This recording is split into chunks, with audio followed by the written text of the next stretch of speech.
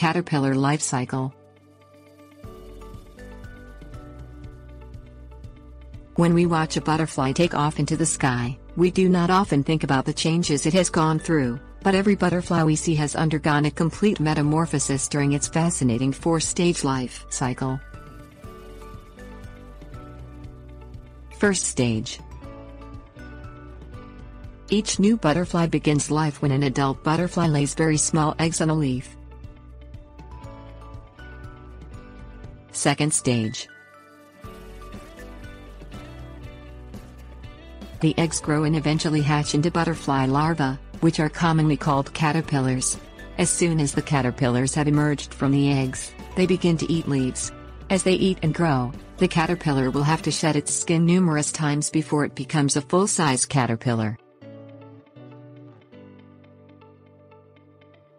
Third stage. After the caterpillar is completely mature, it turns itself into a pupa or chrysalis, sometimes called a cocoon. Inside this chrysalis, the caterpillar begins to morph into a butterfly. Fourth stage. When the butterfly is fully formed, it emerges from the chrysalis, and after a few hours it will begin flying.